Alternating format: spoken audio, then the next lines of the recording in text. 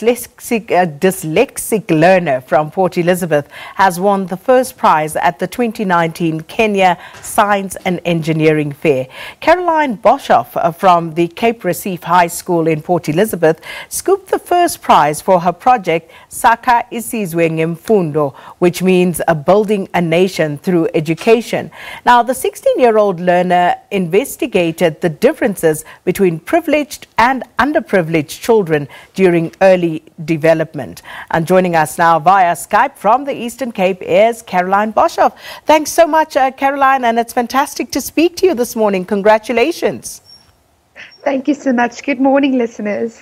So, Caroline, let's start here. You are dyslexic. So, for those who may not know, can you please explain to us what that means? Dyslexia is when a person struggles to read and write, especially I am 4 years under my age, so I can currently read grade 7 work and I'm in grade 11. So, yeah. And despite all of this, of course, you've managed this great feat. And before we talk about this particular project, if you could just talk to us about some of the challenges that you face as someone who is dyslexic. For instance, I have to adapt with schoolwork, with ways to work with people. For instance, if they hear you have a disability, they will think, really, what's wrong with her? They don't see me for the person, but they see that I have a disability. So that was a lot of challenge. So in spite of that, you decided to embark on this very important project. What was your main motivation for that? I struggled with schoolwork when I was younger and I didn't know what to do. So then I went to my grandmother and my mom and I told them, I'm not special. And then my mom and my grandmother said, you are special. God made you special. So just find out what you're good in. And if you're good in it, just do it. So then I found I'm good in talking. And then I decided I'm going to talk and help people.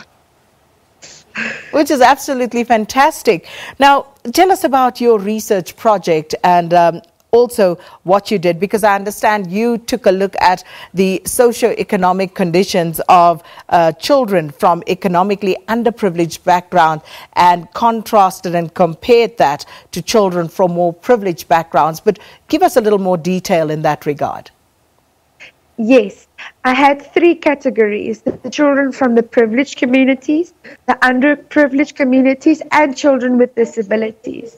Because I believe every child has the right for schoolwork. They just need to be assisted, especially if you don't have the resources or if you have a disability. So then I designed a teacher's manual to assist the ECD teachers when they do the schoolwork. And also I designed a children's workbook so that they can actually have the material so that they can do their day-to-day schoolwork. And then I also designed a toolkit full of games made out of recyclable items so that the children can play in a funful way and the teachers don't need money there. So, and then also, because we're in the 21st century, we always use games and computers. So I designed a computer game in 3 languages: Afrikaans, English, and isiXhosa. It all sounds absolutely fascinating and fantastic. So how long did your research actually take and where did you conduct it? It took me very long. I started my first project like this one in 2014, and every year I just improve on it because every year I just find new things to put together. So it takes a very long time. And Caroline, tell us a bit about your findings. What did you actually learn through this research that you've been doing? That most children can't jump rope. And that...